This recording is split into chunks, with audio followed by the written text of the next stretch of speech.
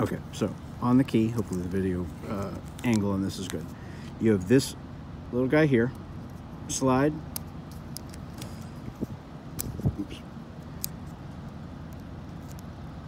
Slide and pull it out. So once that's out, what you do is on this, it's going to be under here. There's a little notch here, but first you have to open the door.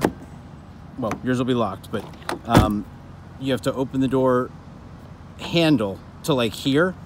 Otherwise this won't come off. It'll be blocked by the door handle.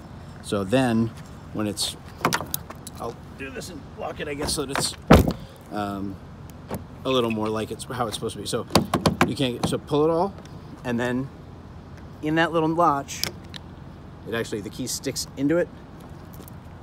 It's a hole in the bottom. And once that's off, just put your key in, turn it to unlock it. Hopefully that helps.